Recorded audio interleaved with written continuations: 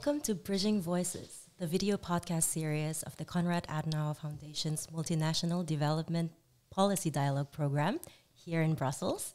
My name is Widya Puspitasari. I'm a PhD researcher at Europa Universität Flensburg in Germany. I focus on EU policymaking process, and I'm currently interning at the CAS MDPD office here in Brussels. Today I'm also joined with three other wonderful young speakers with whom we will be discussing about issues related to youth involvement and representation on EU politics and the upcoming European election 2024. First, as a first speaker, we have here Ismael Paez-Civico.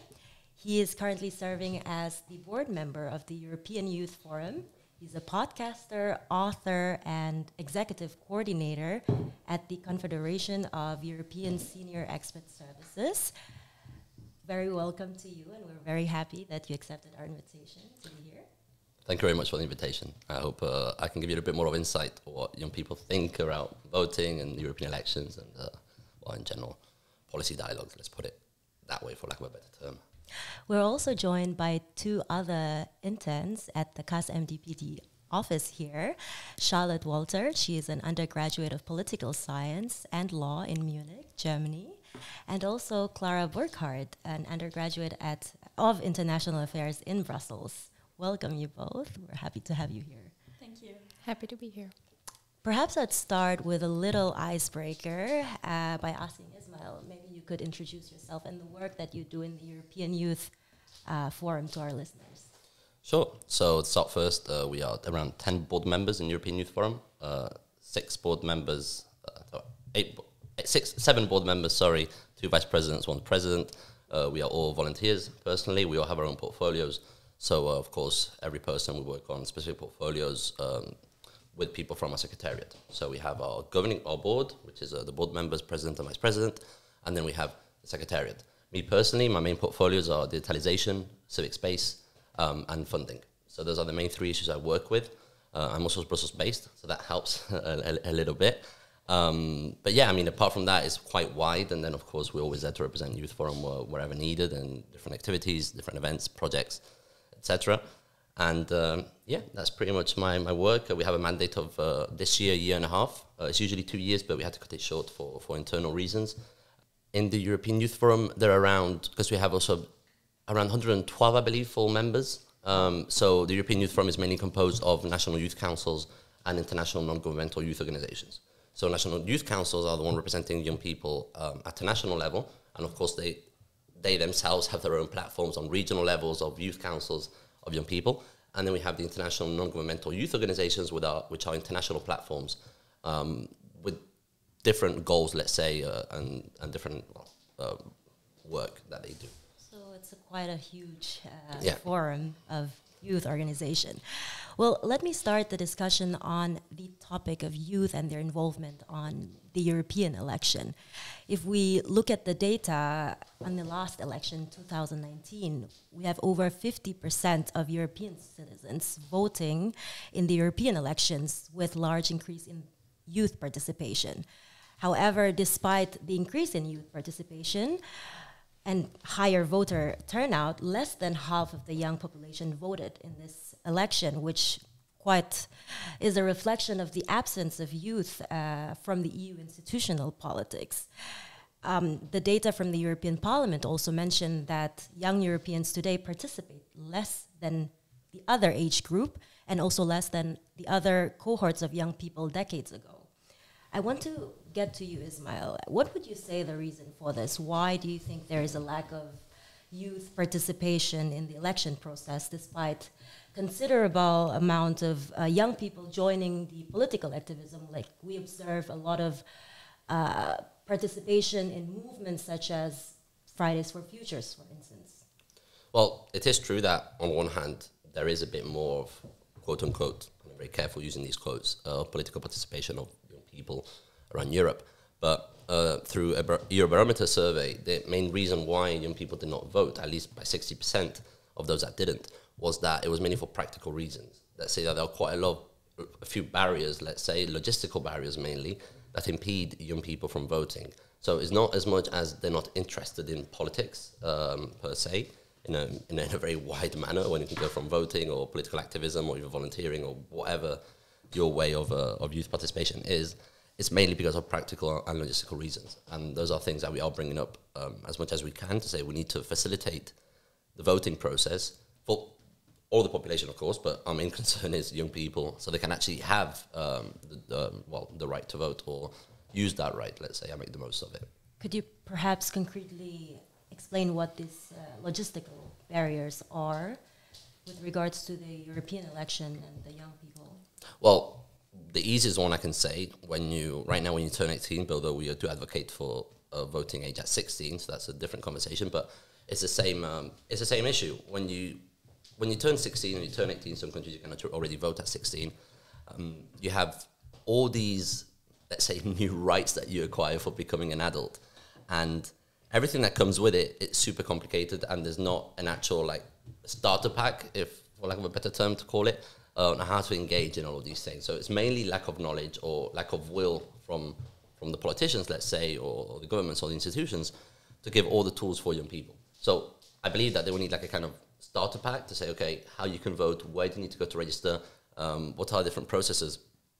And also we believe that digitalizing the whole voting process, there's some of the issues attached to that, but the main reason is so it can be more accessible.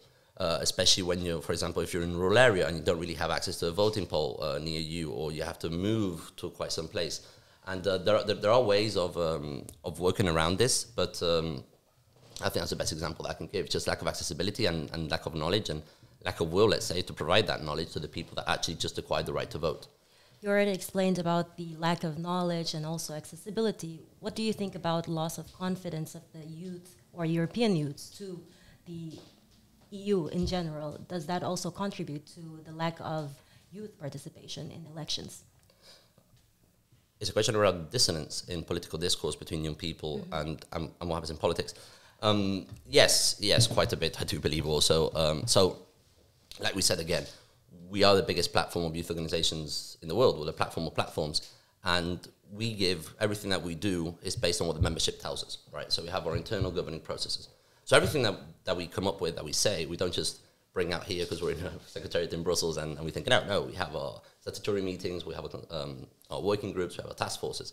So all of this information comes essentially from grassroots level young people that tells us that these are the issues. And around that question, it's mainly because politicians, let's say, or the high levels, don't really listen to what young people actually want to see from them. So when they've been demanding the same thing year and over again, and they don't see any change, I can give a few examples maybe when it comes to climate change, for instance, they just completely disconnect, let's say, completely from the political discourse, and they find their own political processes.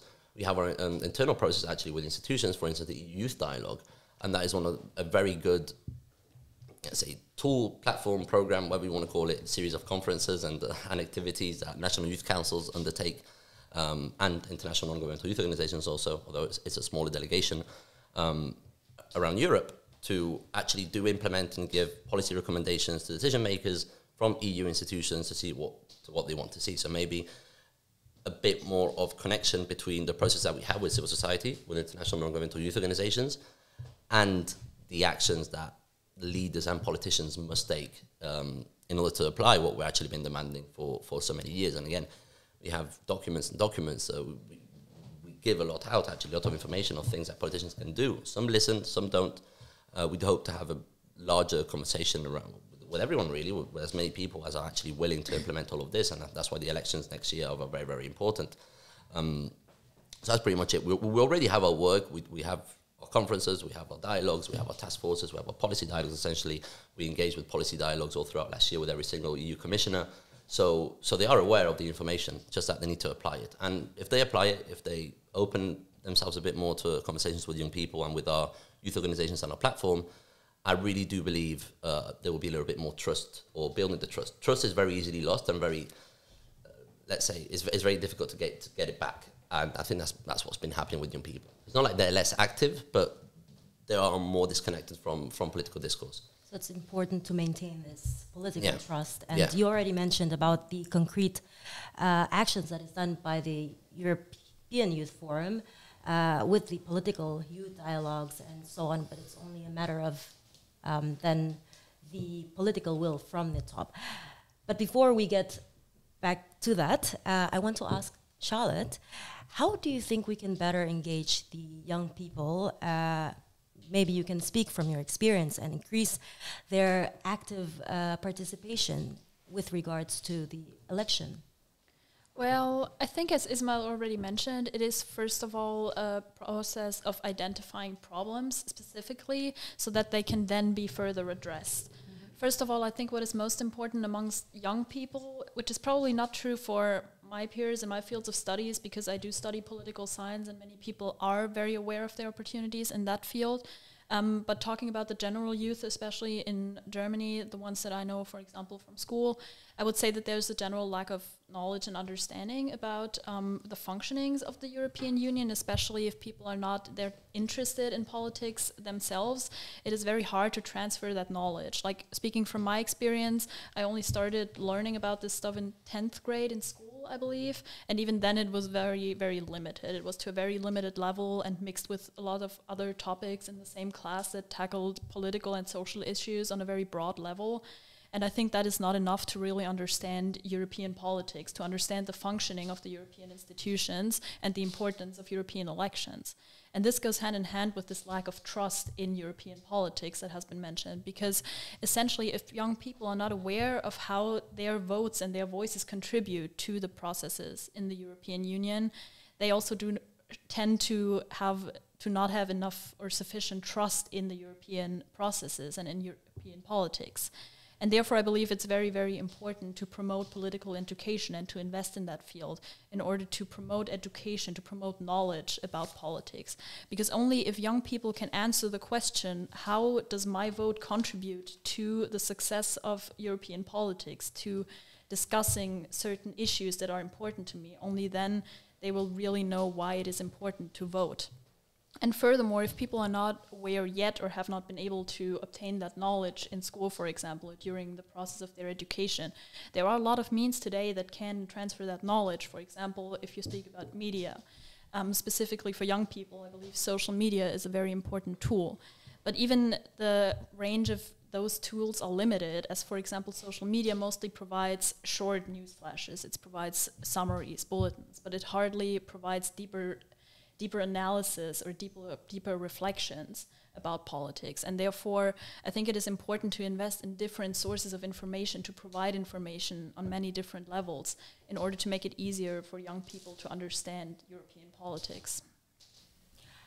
You mentioned a little bit about social media, and I want to ask you, Clara, with regards to the importance of social media to increase the interest of the youths with the political process. So first of all, also being from Germany, I agree with everything that Charlotte has just mentioned. There is a lack of political education on every level. And on social media, it does serve as a very useful tool. Generally, web-based applications, anything, online platforms could be a very, very useful tool to engage a lot of people. On social media, I feel there is not enough credible and in-depth information and analysis on what's happening on European politics. And there's also a lot of mis and disinformation, of course. And you need to make sure that there is more fact-finding, that there are official channels to which people can access unbiased and credible information on what's happening in European politics and European election. And this holds also true for mainstream public media, so television, radio. We talked about this earlier, that in Germany, what's mostly covered in the public media is national politics. European politics is not covered to that extent and not that frequently, and especially the European elections are also not covered that frequently. And I think if you would change that, if you would give a better if you would provide more information, evidence information to young people, that would help them get engaged and, for example, in voting for the European elections, or maybe also furthering their interests in participating in the process.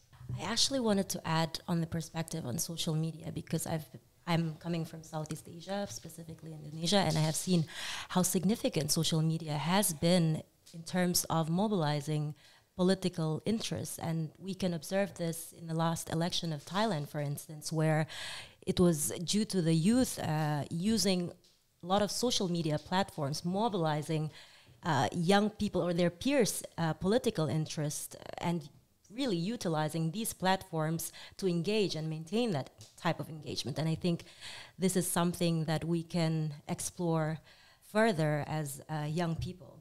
But let's get back to the topic of political trust and interest that you all have mentioned. I want to get back to you, Ismail. What do you think the European institutions could do to concretely increase this political trust and interest for the young people at the European level? Because we only see more at the national level rather than the European level. Well, I'm glad you asked that question, because that's also something we're working on, actually. We have something we worked on that's called the youth test. So ideally what it is put it simple, is a screening process of every single piece of legislation or directive or recommendation coming from the EU institutions. And the idea behind that is that it gets screened to see the sustainability of that, and how is it sustainable for young people, first of all, and is it youth-centered? So are young people also involved in that set of legislation? Are their views being taken into account? Are we going to have to change that legislation in the next 5 years, 10 years, and then be sustainable for the future generations of young people? So I think that is something that, if that does get implemented, I do believe young people will start seeing that the institutions are actually listening. We are a big chunk of the demographic at the end of the day. All policies must actually be tailored also with young people at its core, because we're young today, but then tomorrow there'll be other set of young people, another set of young people, another set of young people, and demographic will still be big of that representation of society. So I think that our youth test that we're developing, of course, we have a lot more on it on our website, youthfront.org, so that there's a lot more information on there. But I do believe the youth test could be a good start, at least, to gain that trust back with the EU. With youth organizations and national youth councils and young people in a more general manner. Thank you for informing that. I really did not, I was not aware of this youth test. I don't know about the two of you, but yeah, interesting to know.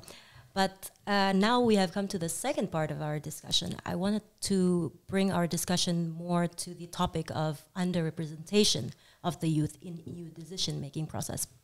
Previously, we have touched about the election process. Now, I wanted to look at actual representation of the young people within the decision-making process of the EU, how they can actually influence the legislation process. And according to the 2022 studies, young people are actually the most underrepresented age group in the European Parliament. Currently, the average age of MEPs is 49 years. The results of this analysis show that only 6% of the elected MEPs were under 35. So there's a disparity between this number of the elected representatives and the actual share of the approximately 20% of the European population under 35. Disparity, of course, implies that there is a gap in the descriptive representation with the critical policy implications. I wanted to ask you, Ismail, why do you think youth is still underrepresented in the EU institution, despite significantly having increased participation in the election in 2019? Well, we're talking about, if it comes to political representation and decision-making places, like it might be the European Parliament, for instance, it's actually quite funny because there are only 6 MEPs under the age of 30 in the European Parliament, and there are more people called Martin in the European Parliament than people aged under 30. So they can see how many few people there are.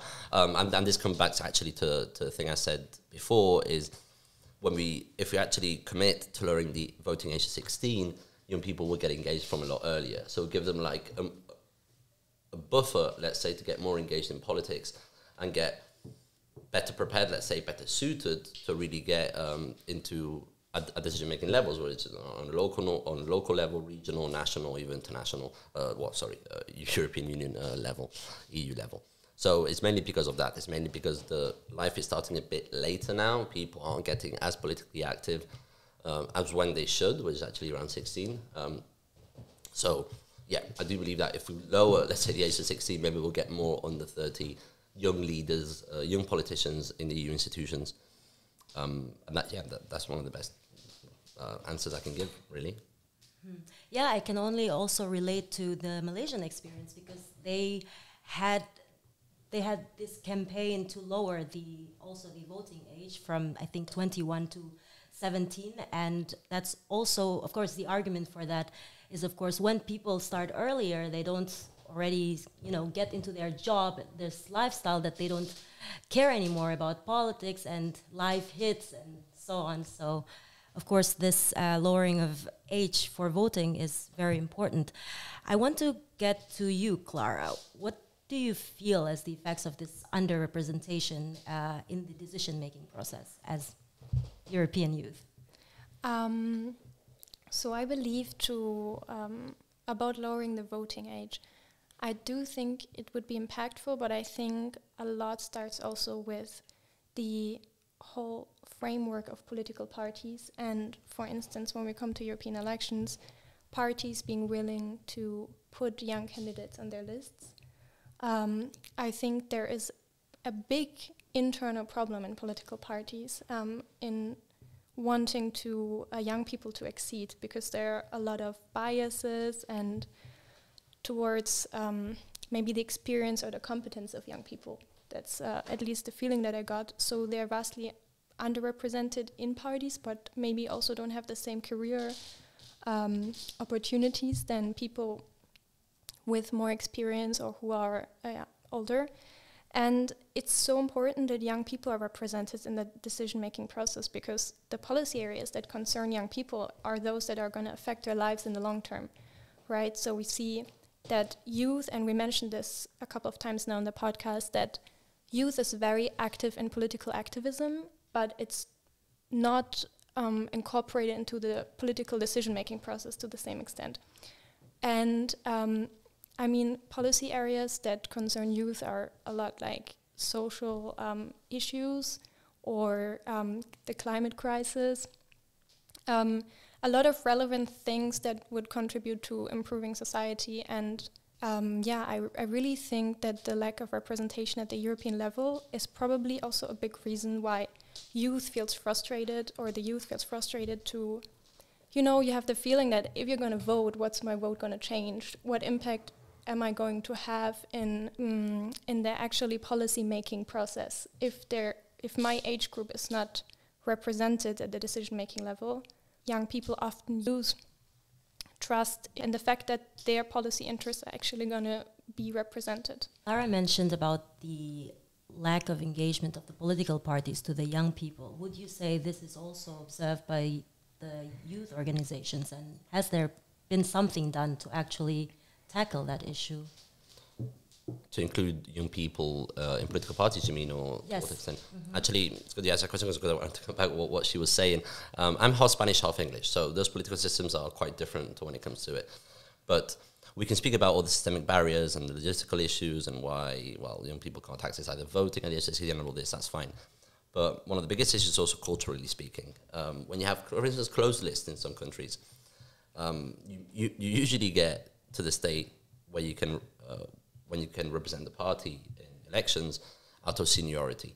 So it's usually the more you are there, the more you climb up. It's not really based on meritocracy, on your ideas or what you're willing to do for the party or for the people you represent. It's mainly who do you know and for how long you've been there. So usually when you're young, you don't really get there. They're not going to put you on the list. You just have to wait your turn, right? There's no actual will. So this can be remediated, actually. The parties need to be a little bit more, I'm not going to say culturally open, but to the extent that wanting to engage young people because they can actually see the benefit from it. There are benefits in here. We're not just demanding things to say, okay, yeah, just include young people and you're not going to benefit from it. They actually will benefit from it. There will be people who actually get more interested. And again, if we're speaking purely political strategy here, that's what makes sense. If you want to get people more involved, people more open to vote, involve young people in your list. They're going to feel more identified with that. People will get more identified with what they know. And if they see a young person from a specific background and say, oh, okay, well, I feel identified with that person. As for us, of course, all our platforms are youth-led. Our board members are youth-led. We're all young people. We all come from very, very different backgrounds. I personally come from a society background, from a volunteering background, from an NGO background. So I don't come from a political background. Other young people from our board come from political backgrounds, more politically active platforms or organizations. Me, not so much, right? So we are a very diverse group of young people, and we always involve each other. We always represent each other, let's say. So no, we don't. We ourselves are the perfect representation of that, and how we manage to work around that. Being young people, working for young people, and being represented by young people, and our platforms very well represent that, I believe. So if you want to get good examples, any single one of our platforms, any single one of our member organizations, National Youth Councils, even the European Youth Forum itself is a great example on how we involve young people in our internal processes. Again, all of our recommendations, papers, studies, campaigns, they're not just our ideas of the European Youth Forum per se, but they're ideas of the whole European Youth Forum. So all the members, all the National Youth Councils, and all these are young people. So we do have our internal processes. Well, the concrete action that has been done by the European institution is the Commission introducing these initiatives of legislative proposals known as the European Citizens Initiative. And this gives possibility not just to European youths, but it could be used as a platform for them to engage with the legislative process. Do you think there is actually sufficient awareness of this option among young people based on your experience, Charlotte? Well, I would say no, to be honest. I do not think that there is sufficient awareness among young people. I mean, when you look at the requirements for the ECI, essentially you need to collect 1 million signatories, and you also, of course, need to organize it appropriately. But especially when you talk about youth movements, it is something that could be a very valuable opportunity for young people and for larger groups of young people that do have the same interests. We talked about policy domains that are important for young people today, which are, for example, climate change, among others. But essentially, if you look at the numbers of the ECI so far, only 9 initiatives reached the required number of signatories, whereas 100 were initiated since the introduction of the initiative, of the European Citizens Initiative in the Lisbon Treaty. And essentially that does show, when you look at approximately 450 million European citizens, that there is no extensive use of this opportunity. But essentially, as I said, for movements, for larger groups that share common interests, it can be a very valuable opportunity, and it has a high potential for young people to be able to directly introduce their ideas, introduce their priorities into European politics, and to make sure that, and it also is partially a way to make sure that their interests are being represented. And therefore, I believe that this issue should, or this opportunity should receive more awareness for sure. What about your experience, Clara? With you coming from Berlin and also studying in Brussels, do you think there's actually volumes or noises around these initiatives? Because I personally find it very amazing that the Commission has this platform, because I can only judge where I'm from, Indonesia, and there's nothing like that. There's like an affirmative action coming from the institution, giving the option and possibility for the young people or others to create initiatives for being more involved in the legislative process. I would say from my experience, both in Brussels and Berlin, there is no awareness on these initiatives. People don't know that this is an option. And it's crazy because, I mean, I read up a little bit on it, and I mean, to start such an initiative, you need to have a committee, you need to found a committee with representatives from 7 different member states in which the signatures have to be collected. And although that does seem maybe in first instance a bit complicated, it actually shouldn't be, because most of the policy interests that young people have, they're of global or European concern. And then we talked about you have these digital platforms that youth is using extensively.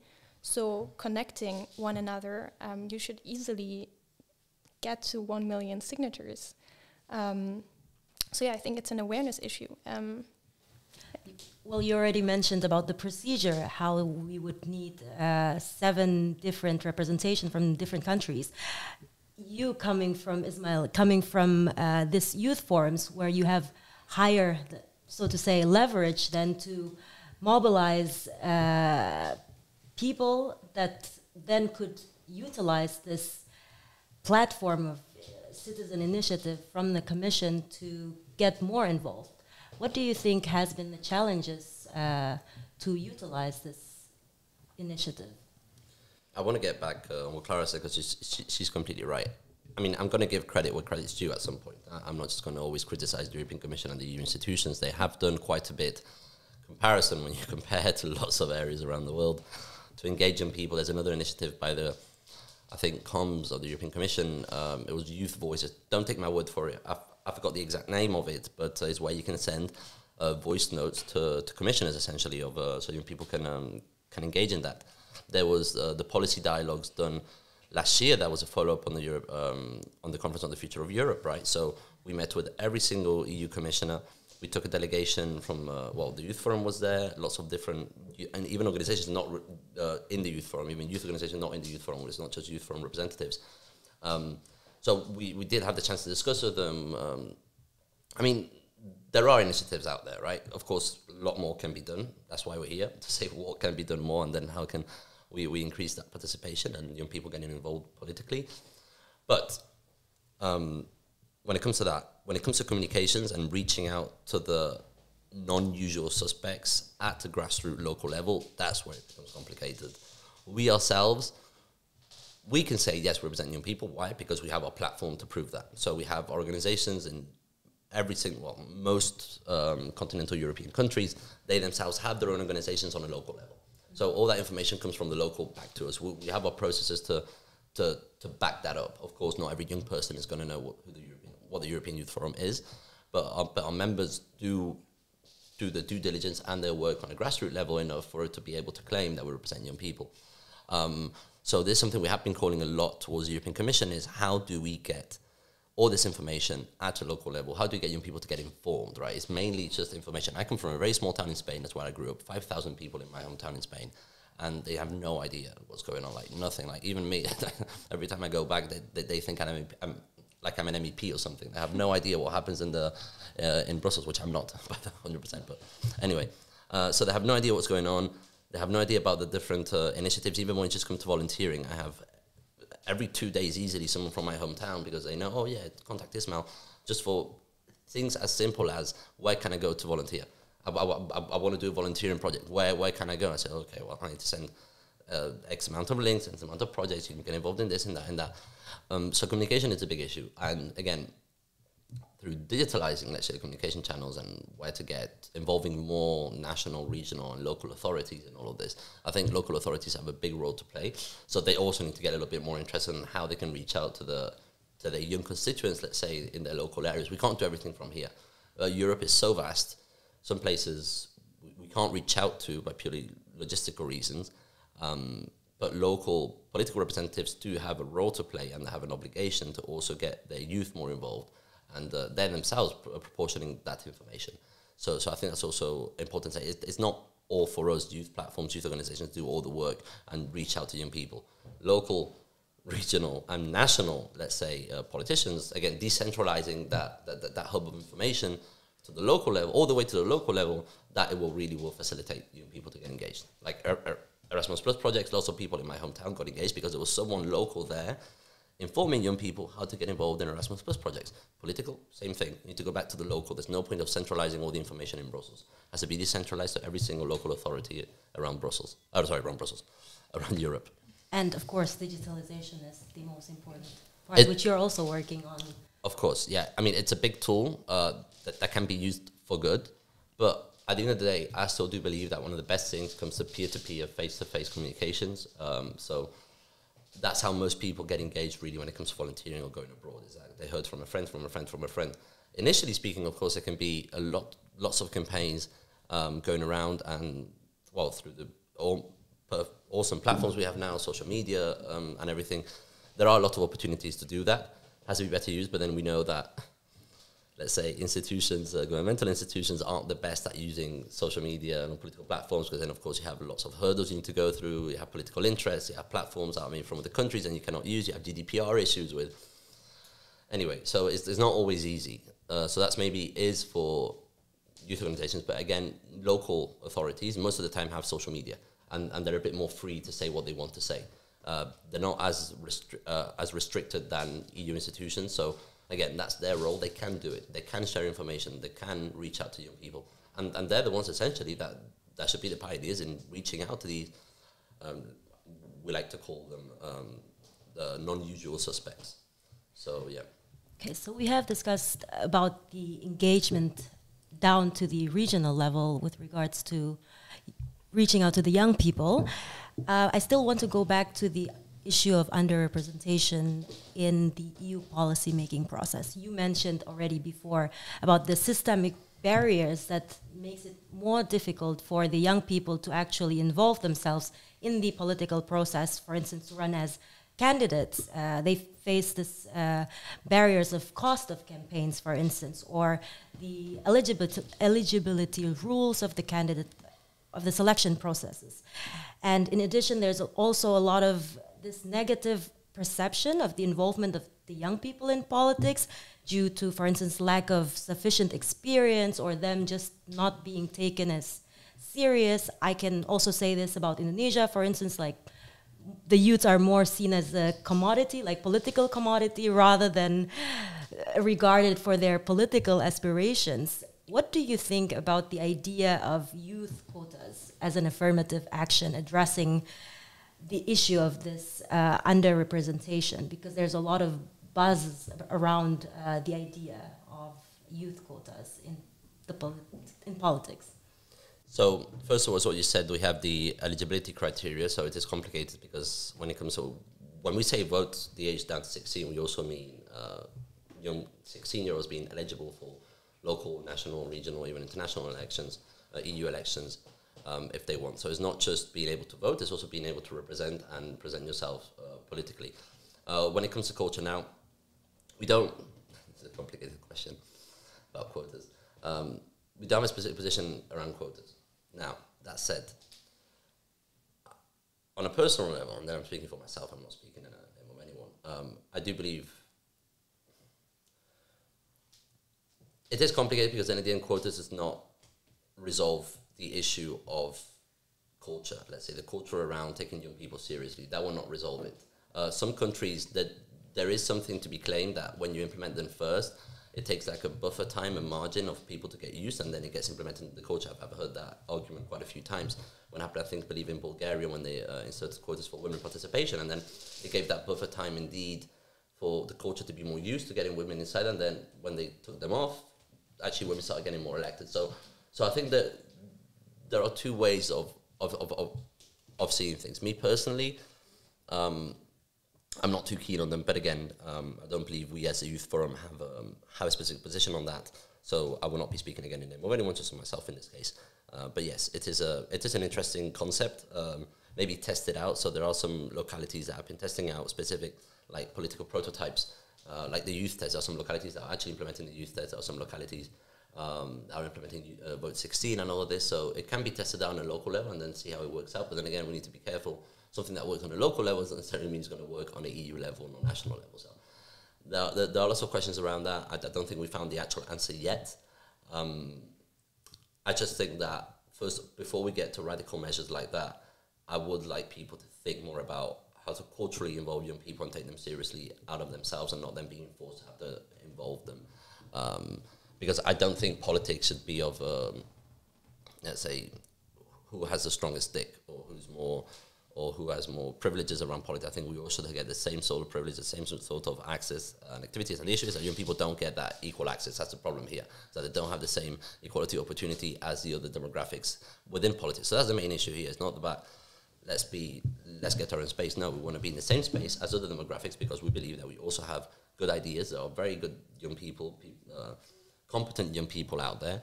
And we just did a campaign now on social media to say what we asked all our membership, what do you do when you were 16, to actually push towards voting 16 and political representation at 16, and they all came out with these amazing stories, like young people that did very good things when they were 16 years old, and that for me, she is as legitimate to represent people, not just young people, but people in politics as any other 35-year-old, 40, 50-year-old, because when you hear the things that they've achieved, the competence that they have, they're just as ready.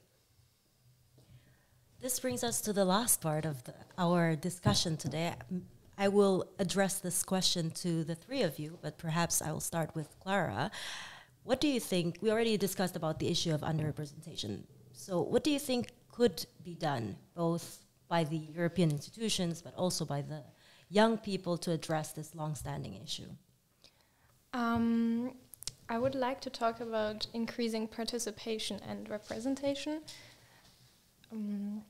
So you talked about the Conference on the Future of Europe, for example. Just for the viewers that are maybe not up to date on that, that was a year-long, basically plenary discussion, right? Citizen-led, went from April 2021 to May 2022, and citizens came up with proposals to the European policymakers, right? And I feel a lot of also on how to reform the institutional framework of the EU. And then we have the proposal specifically 36 to 38, which deal with also youth participation and generally increasing participation of European citizens in European politics.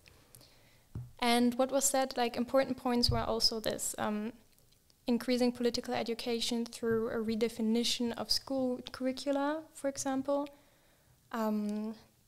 in building digital platforms where information is collected and is concise and accessible, maybe also platforms that actively give the opportunity to participate in the maybe collecting of ideas for policymakers or other way around. Then that there should be more news coverage on the political decision-making process in Brussels, but also on the elections, like doing the elections, the coverage of how's the voting going, what's going on, what is at stake, which policies are relevant for the next terms. These things should be more discussed and also in a credible and as impartial as possible, you know, in the national media.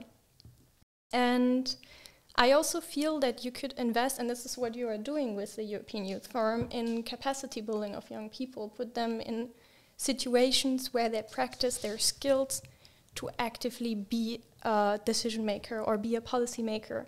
You have this a little bit, you have, for example, this Model European Parliament or Model United Nations. Is a very specific type, but it's basically simulations of parliament or of other governing bodies, and you as a young person can go there and practice what it would be like to sit in the shoes of the policymakers.